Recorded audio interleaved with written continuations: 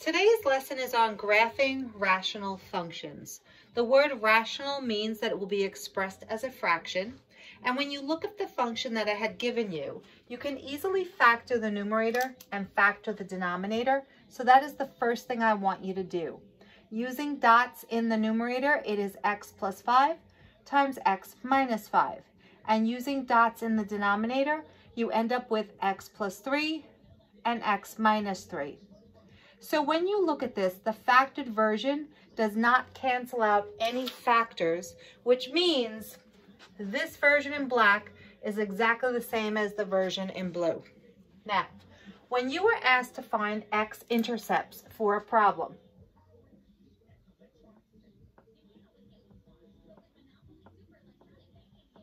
all you have to do is substitute in 0 for f of x, which means f of x is going to be 0, and I'll use the version in black, x squared minus 25 over x squared minus 9. So to find the x-intercepts, you change f of x into 0, and then you cross multiply to solve. So x minus 9 times 0 is still 0, and 1 times x squared minus 25 is still x squared minus 25. You're going to factor the right-hand side because it's a quadratic, and that's how you solve quadratics, into x plus 5 times x minus 5. You proceed to set each one of those factors equal to 0.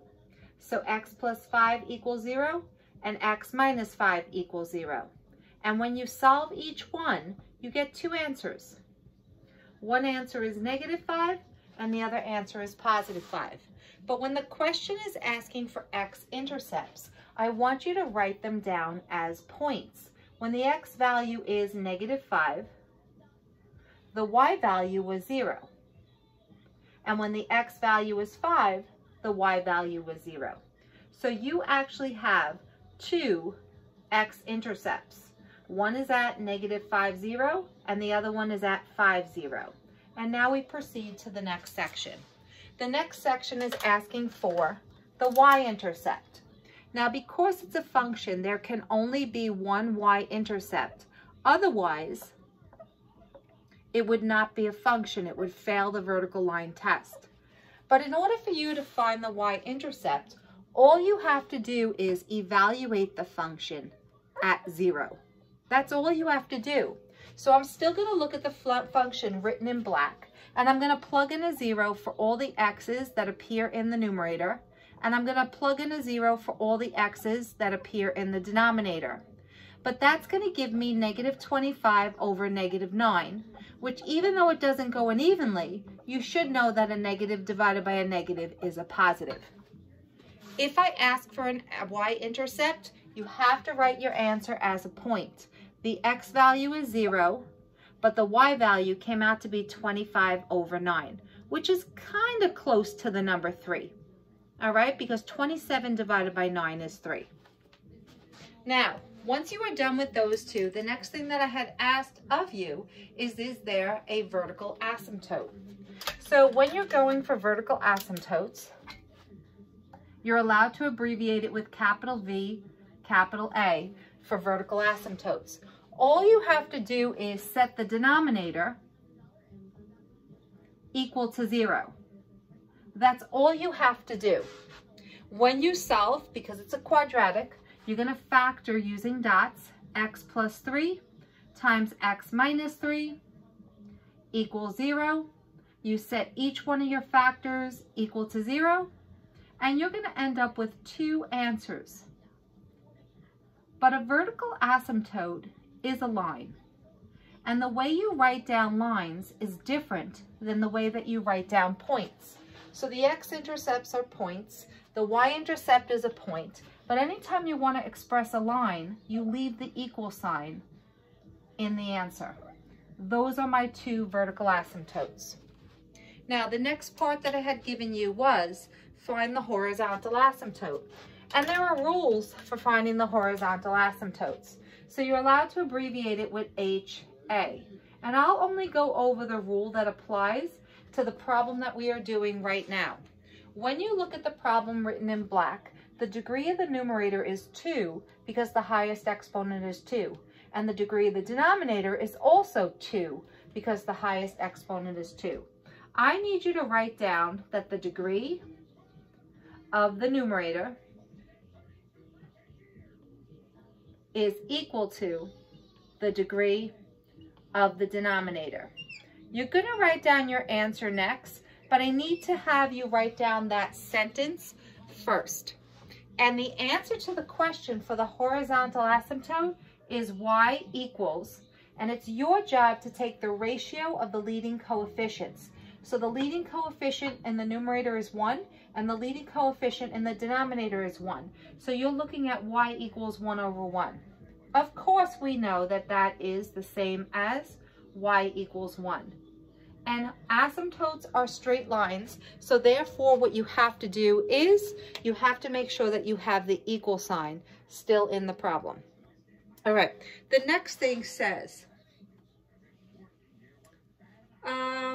does the function intersect the horizontal asymptote or the slant asymptote? So I'm just going to write down intersecting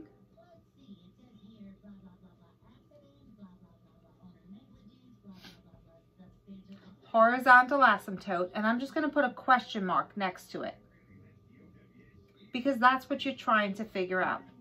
Well, the way you do that is you take the actual rational expression, which is written right over here, and you write it down, x squared minus 25, all divided by x squared minus 9, and you set it equal to the horizontal asymptote, which is the number 1. When you cross multiply in this problem, 1 times x squared minus 25 is x squared minus 25, and x squared minus 9 times 1 is still x squared minus 9. If you want to solve, you want to subtract x squared from both sides. But when you subtract x squared from the left and you also subtract x squared from the right, you will notice that you get a statement that says negative 25 is equal to negative 9. And that statement is a false statement. So I'm obviously going to write a little slash through it because it's not equal. If you get a false statement, the answer is no. So you have to show all the work in red, but then you have to actually answer the question once you are done. Once you are finished with that, I am asking you to figure out what type of symmetry this shape has. Now, because of lack of board space, I'm going to erase basically everything I have, but I got to remember what it is that I wrote down because I won't remember. So when you look at the worksheet that is given to you, the function is on top, and I first ask, what are the coordinates of the holes? There are no holes. I haven't told you why, but I'm just stating it now, that there's no holes, and you can write that down in that first cell. Then it asks for the x-intercepts, which I figured out that they are negative 5, 0, but also 5, 0. Your next cell asks for the y-intercepts, but we figured that out to be 0 and 25/9, which is close to the number 3, but not exactly. And then it asks for the vertical asymptotes, but we did that. The vertical asymptotes are x equals negative 3 and x equals positive 3. I asked for the horizontal asymptote, but we figured that out to be y is equal to 1. And then we figured out that your graph of this function in black never touches the horizontal asymptote. So I'm going to write down doesn't intersect, just so I remember. Okay. So I can erase the board because I have all the important information on the top right of this whiteboard. I'll leave the original function. I'll even leave the factored version in blue next to it, but everything else besides the answers I will get rid of. Now the next part of this question is actually asking for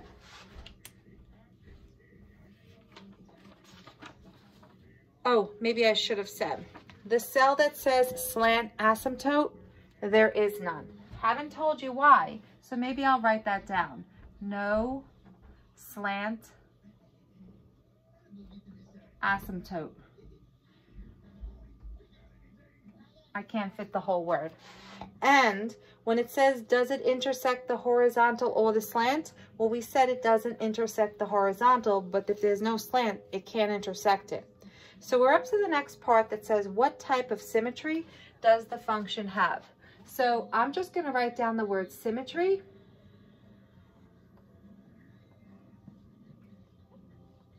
And I'll put a question mark next to it because that's what you have to figure out. Now, there's only two types of symmetry that I check for. There's many types of symmetry. I check for even symmetry and I check for odd symmetry. But you use the same exact method to check for both. You look at the equation written in black, and it's your job to fill in a negative x for all the x's that show up in the problem. So I'm just copying down the problem in black, but every time I see an x, I am filling in a negative x in its position. Once you are finished with that, what you need to do is just clean up the right-hand side. So I have f of negative x is equal to, when you square a negative, it becomes a positive. Same in the denominator, when you square a negative, it becomes a positive. Once you are done cleaning it up, it is your job to compare the answer you got with the original answer written in black. You will notice that they are exactly the same, which leads me to conclude that f of negative x is exactly the same as the original f of x. This is your conclusion. When that is your conclusion, your graph has even symmetry. I'll explain what that means, but if they match, your graph has even symmetry.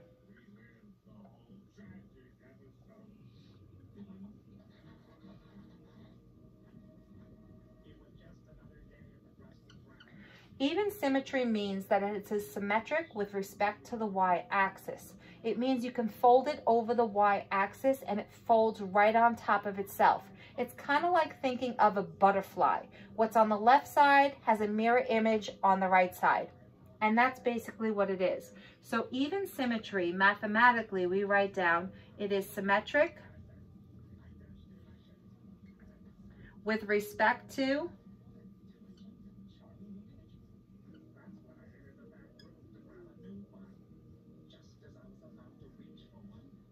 the y-axis.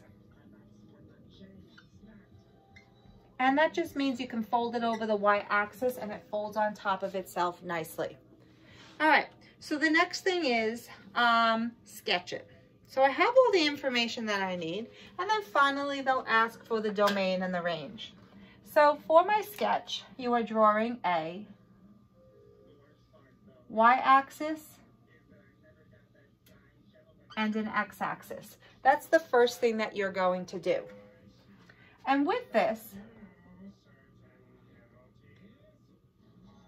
you're going to proceed to put in the holes in the graph, which are none, the x-intercepts, which are 5, 0, and it's also negative 5, 0.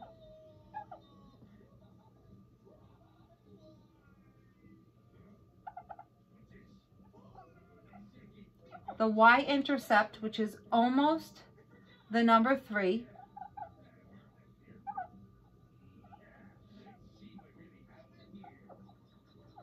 The vertical asymptotes, one of which is x equals negative 3.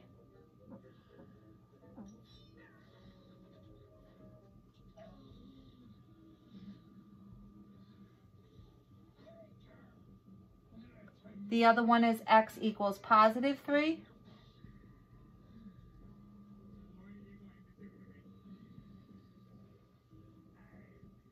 And the horizontal asymptote, y is equal to 1.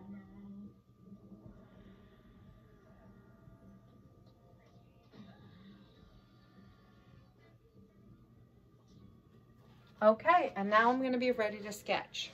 Now, when you draw a sketch, basically, your eyes have to be focused on specific intervals.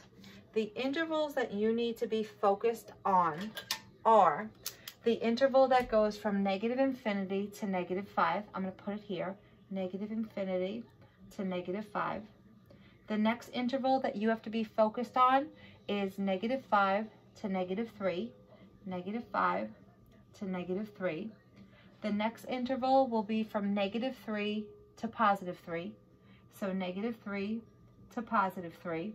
The next interval will be from 3 to 5, that's 3 to 5, and the last one will be 5 to infinity.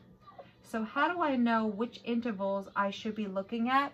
The intervals are divided up by the vertical asymptotes and the zeros. Since there's 1 0 here, you have to check on the left-hand side, which is here, and the right-hand side, which is here. But you also have to check on the left and the right of vertical asymptotes. So that's why you need from -3 to +3, because it's in between the two vertical asymptotes, then in between a vertical asymptote and a 0, and then a 0 and beyond. So it's the vertical asymptotes and the zeros that determine where you're going to do testing. Okay, so those are not points, those are intervals. So what do? You don't really do any massive work. You pick any number you would like in between here, and I'm going to pick -10. That's what I'm picking. I go back to my original. Filling in, that's 100 minus 25. You don't even care what the answer is. You just know that it's positive. And 100 minus 9 is also positive. And a positive divided by a positive is positive. When you get positive, that means you are above the x-axis. That's basically all it means. You're above the x-axis.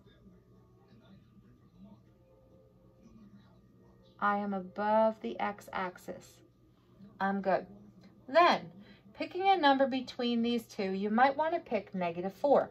You don't have to write it down, but when you fill in -4 here, you get 16 minus 25, which is definitely negative, and you get 16 minus 9, which is definitely positive. But a negative divided by a positive is a negative, and negative means you're below the x-axis. So now I got to go below. So I already know what this side looks like. It looks like this. And remember, they gravitate towards those dotted lines. They never touch them, they just gravitate towards them. Now pick a number between -3 and 3, but the easiest one to pick is 0. When you fill a 0 in for the top, it's -25, and when you fill the 0 into the bottom, it's -9. So you got a negative on the top, you got a negative on the bottom, but your division gives you a positive. That positive means you're above the x-axis. So if you're going to be above the x-axis always, you got to draw something that kind of looks like a parabola, but it's going up because you're always going to be above the x-axis. You can't go down because otherwise it'll end up going below the x-axis. And then I want to pick a number in the interval from 3 to 5, and I'm going to pick 4.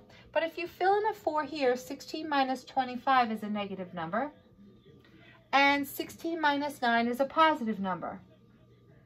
And a negative divided by a positive is a negative, which just means you're below the x-axis in the interval from 3 to 5. So 3 to 5 is here, and I'm below the x-axis. And then finally, from 5 to infinity, you could pick 10. 100 minus 25 is positive. 100 minus 9 is positive. So the numerator is positive, the denominator is positive, and when you divide two positive numbers, you get positive, which just means you're above the x-axis, but not skyrocketing up because you have to gravitate towards those green dotted lines. And by the way, that shape, you could fold it over the y-axis and it folds right on top of itself nicely. And that is how you do the first question.